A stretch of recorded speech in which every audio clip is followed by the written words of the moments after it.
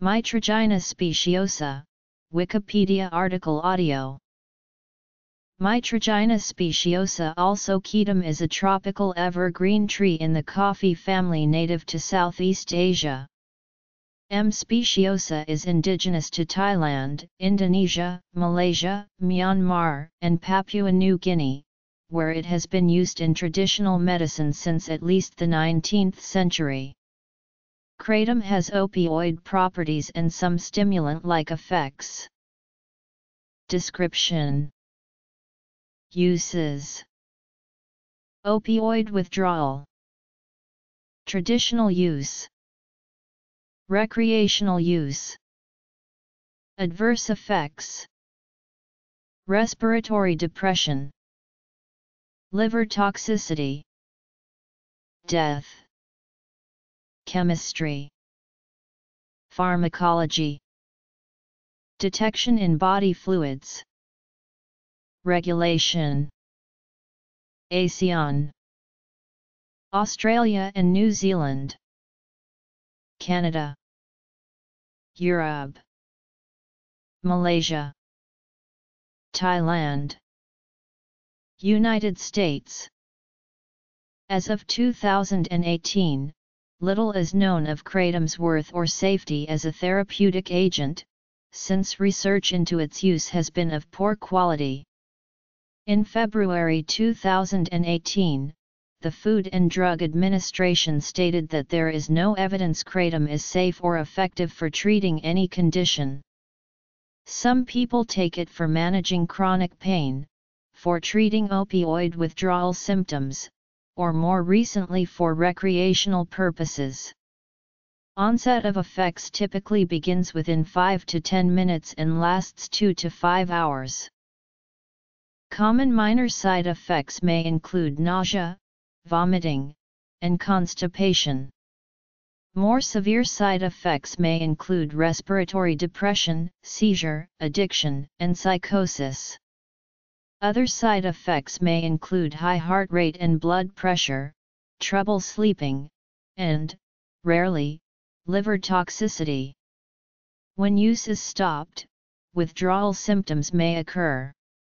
Deaths have occurred with kratom both by itself and mixed with other substances. Between 2011 and 2017, 44 kratom-related deaths occurred, with one involving kratom alone. 9 kratom-related deaths occurred in Sweden in 2011 and 2012, all involving a mixture of kratom with other opioids. As of 2018, there is growing international concern about a possible threat to public health from kratom use.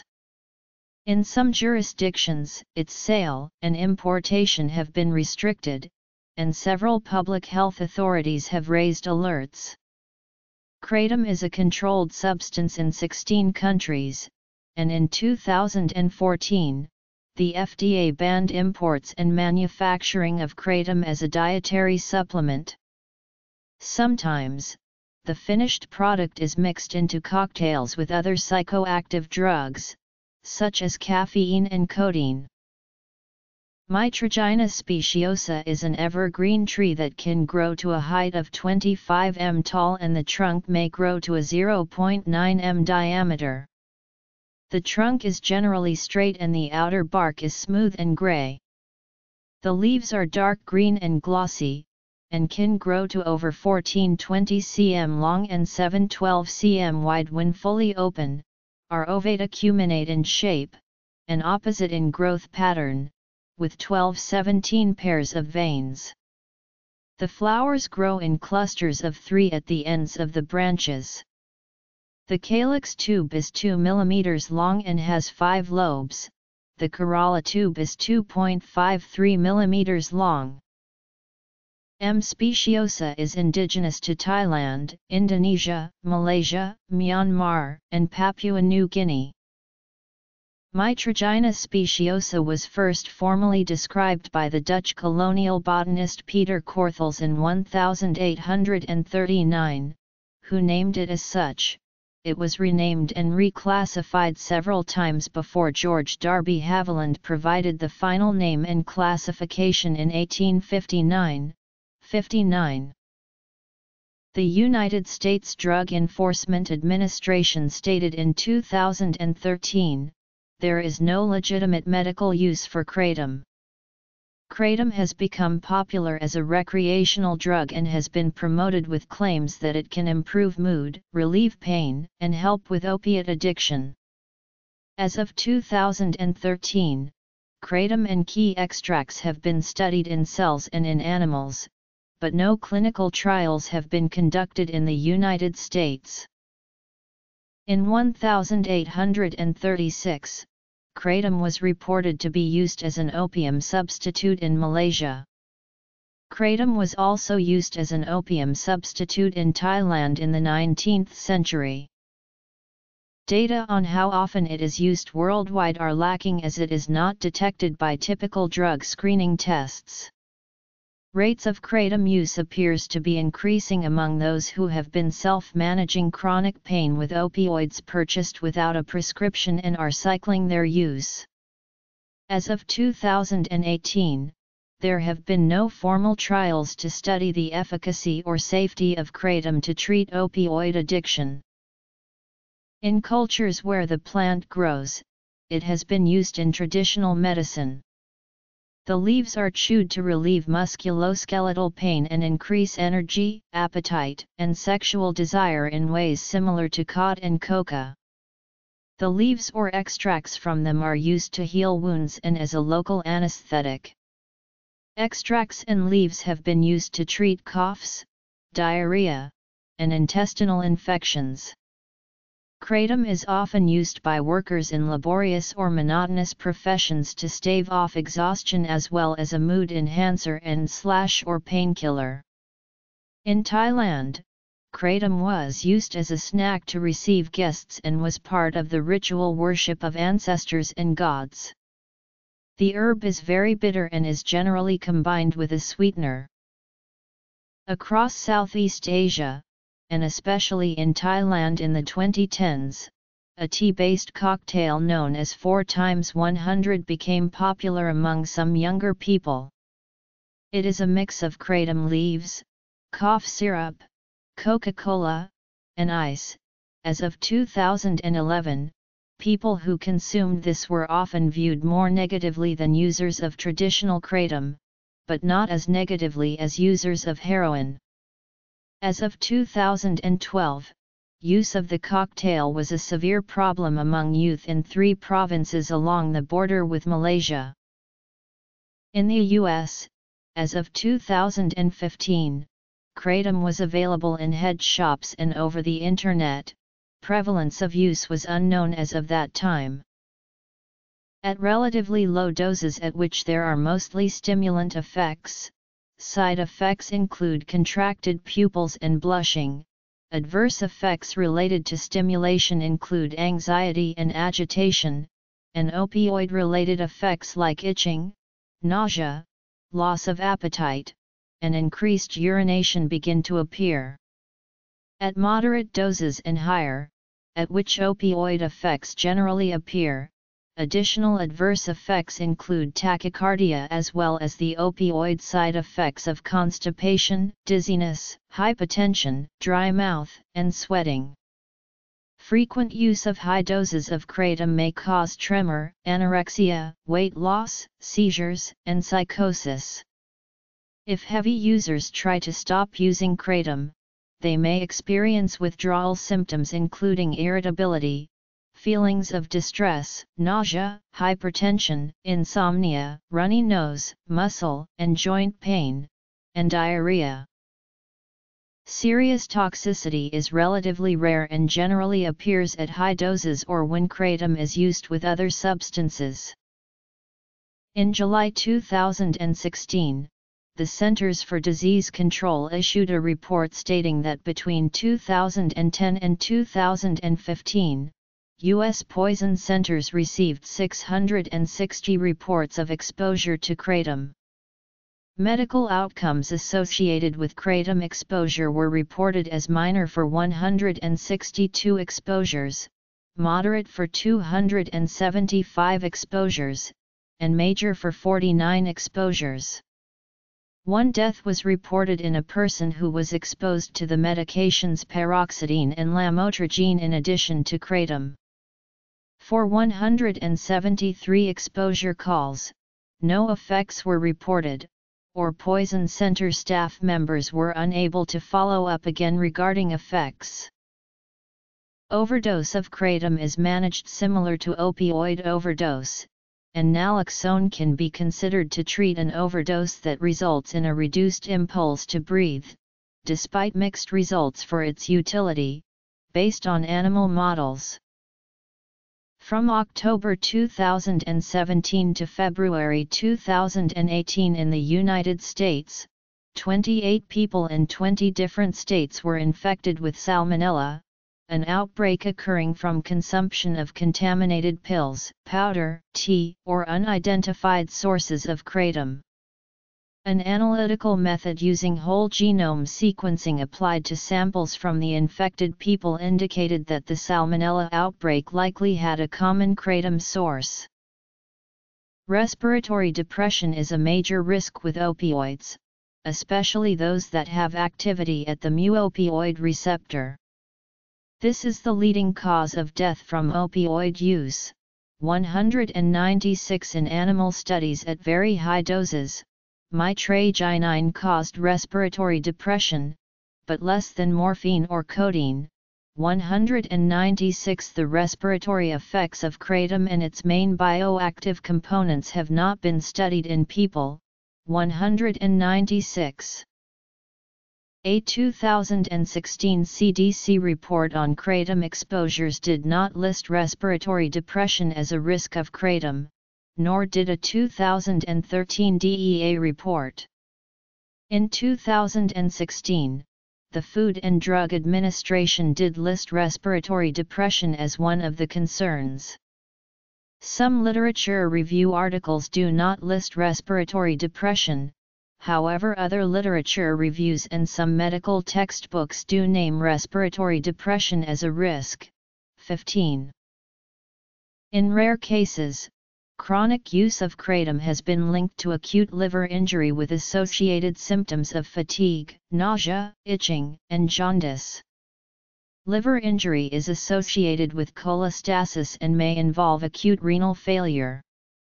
As of 2016, the mechanism by which kratom causes liver damage in some people was poorly understood. Kratom overdose is a subject of concern in many countries because of the rising number of hospitalizations and deaths from chronic kratom abuse. According to clinical reviews, kratom overdose can cause liver toxicity, seizures, coma, and death, especially when in combination with alcohol abuse. Between 2011 and 2017, 44 deaths were kratom-related.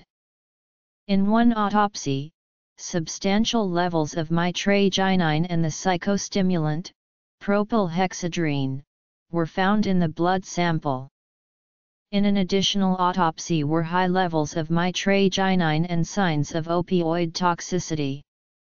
9 deaths occurred in Sweden during 2010-11 relating to use of krypton, a mixture of kratom, caffeine, and otis-methyltramadol, a prescription opioid analgesic.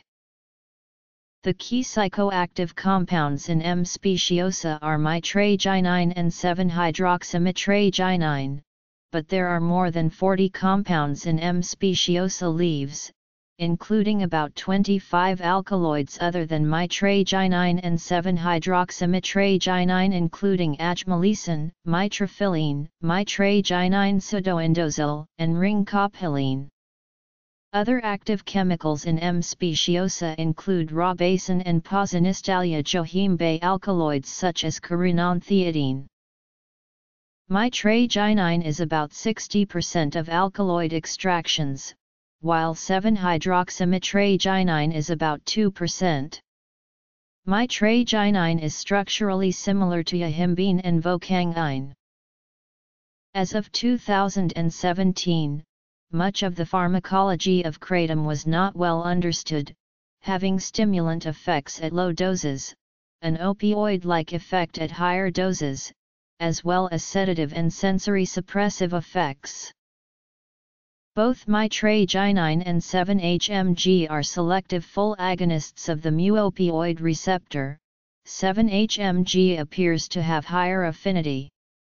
The stimulant effects appear to be mediated via prevention of activation of serotonin 5-HT2A receptors and postsynaptic alpha-2 adrenergic receptors. Ringcopylene is a non-competitive NMDA antagonist found in kratom.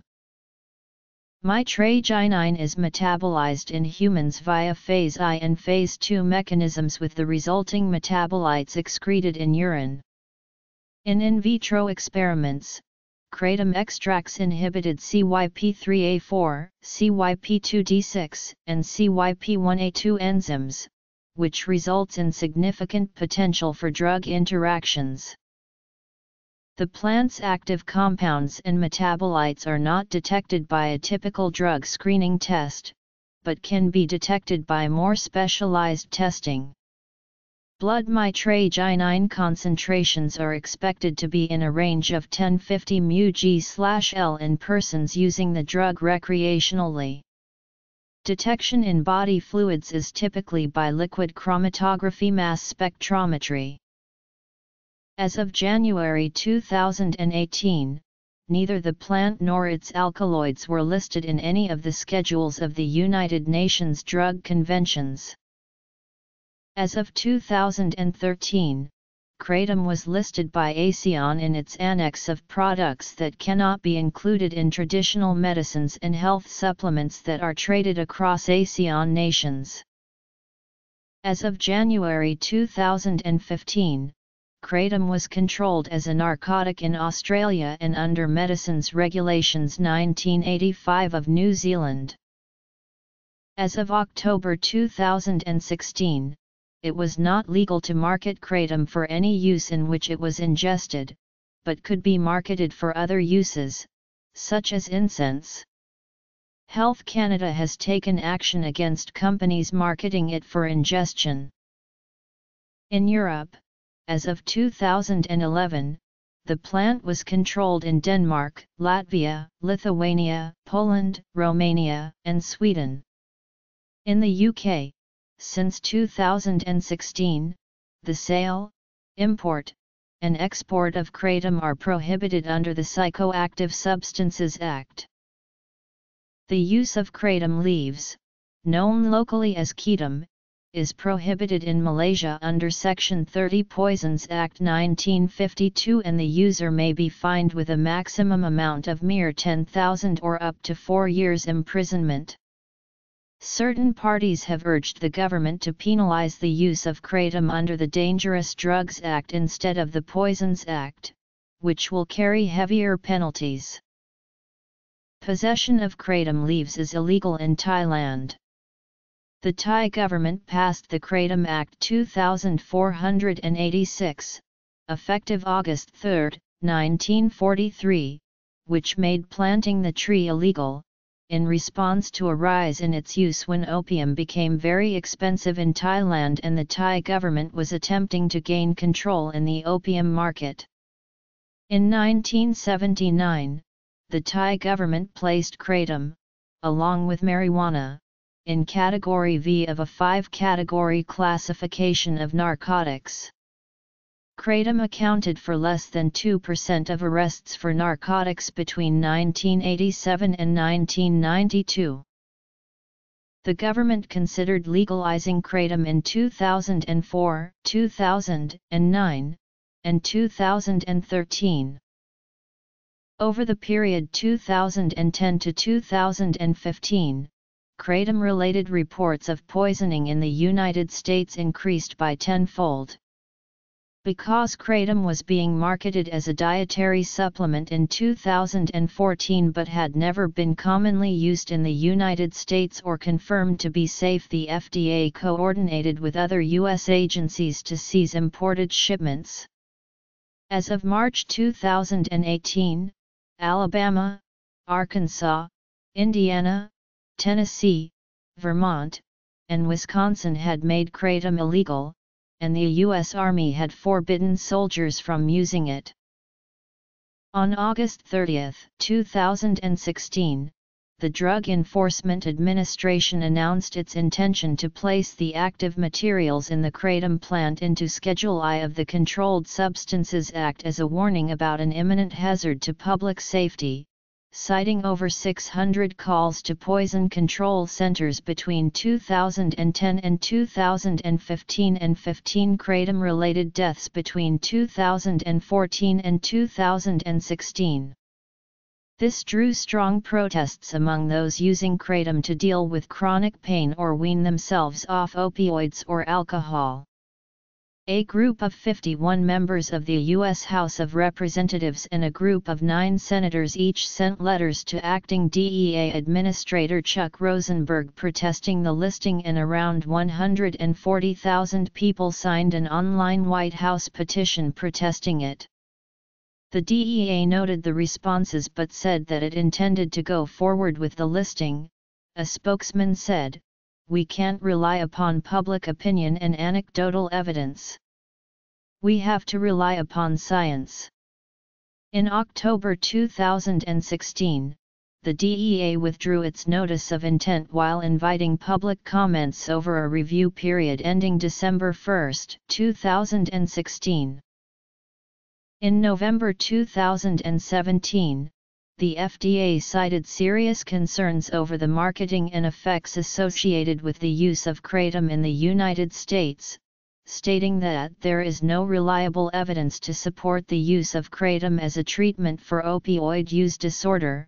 There are currently no FDA-approved therapeutic uses of kratom, and the FDA has evidence to show that there are significant safety issues associated with its use.